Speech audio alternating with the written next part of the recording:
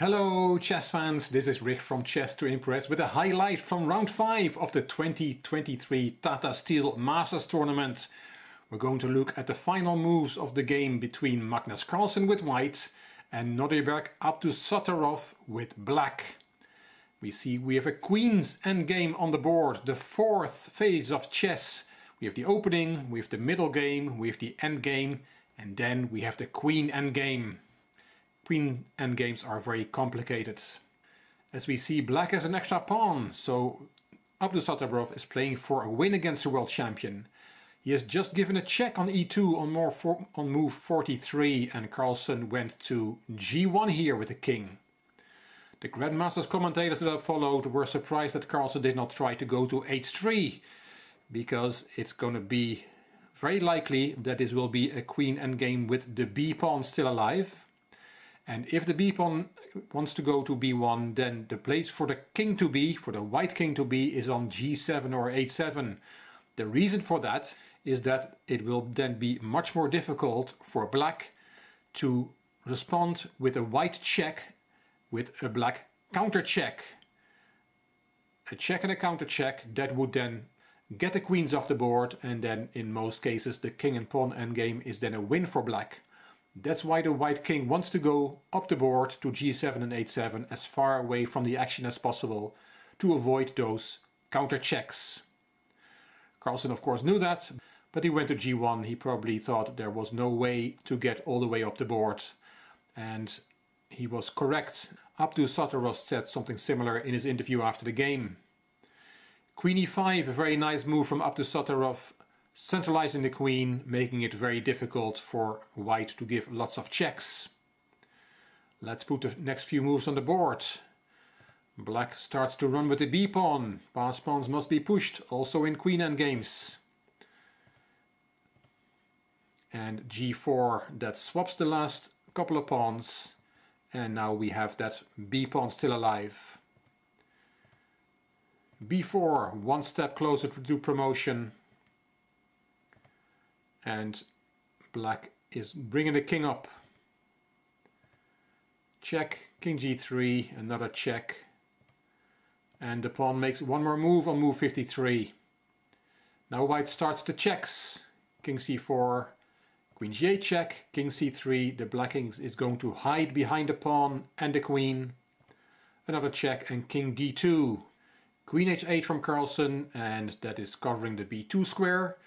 If it was white to play again, he would play queen b2 check, and suddenly it's a draw because there's a perpetual like this. And you cannot interpose the queen with black because then the b pawn falls off the board with check. And that's why Abdusattorov played king c2 on this move, move 57. Another check. You have to be very patient in queen endgames. King d1. Queen back in the corner, queen d2 check, and the Grandmasters in the live broadcast thought that white should now go to the bottom rank, but Carlsen went to the third rank, and after b3, b2 he resigned. Why did he resign? You and I would still try and play on, I'm sure. Well, let's look at a few variations and then we understand why Carlsen resigned here. If we try to give a check from h1, that won't work because of, indeed, the check and the counter check. White has to swap the queens and the b pawn promotes. What else can we try? We can try a check from h5. Then the king goes to c2. And if we try another check, for example from f5, then we see the counter check again. The queens come off the board and the b pawn promotes. Let's try something else. After queen h5 check, king c2, we can also give a check from c5, but that won't help. Queen c3 check also gets the queens off the board. And now we understand why that white king really wanted to be on g7 or h7 to avoid all these wins for black. What else can we try after b2? Well, we can cover the promotion square with queen h7. Then there is queen c3 check, and you cannot go to the fourth rank because then there is queen b4 check, and that covers the b1 square. The king plays and black has a second queen. Let's try something else. After Queen h7, Queen c3 check, let's go to the second rank instead of to the fourth rank. Well, then we have that same move again that we saw a few times now. Queen c2 is check and offering a trade of queens. The queens come off the board and the b-pawn promotes. So now we understand why Magnus Carlsen resigned after b3, b2. A big win from Nodirbek Abdusattorov in his first classical game against the world champion, winning with the black pieces. For Carlsen, it was the first time since Norway Chess 2015 that he lost 2 games in a row. Back then in the first round against Veselin Topalov, he lost the game on time in a winning position. But this time he was twice outplayed, and it will be very interesting to see how Carlsen recovers from these blows.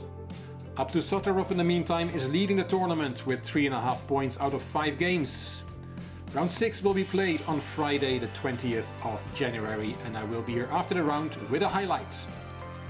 I hope you liked this video, and that if you did, you give it a thumbs up, that you subscribe to the Chess to Impress channel, and that you leave a comment. I will read them all and I will reply to them all.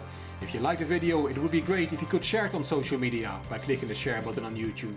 You can find me on Instagram, on Twitter and on Facebook. This is Rick for Chess to Impress. Thank you for watching.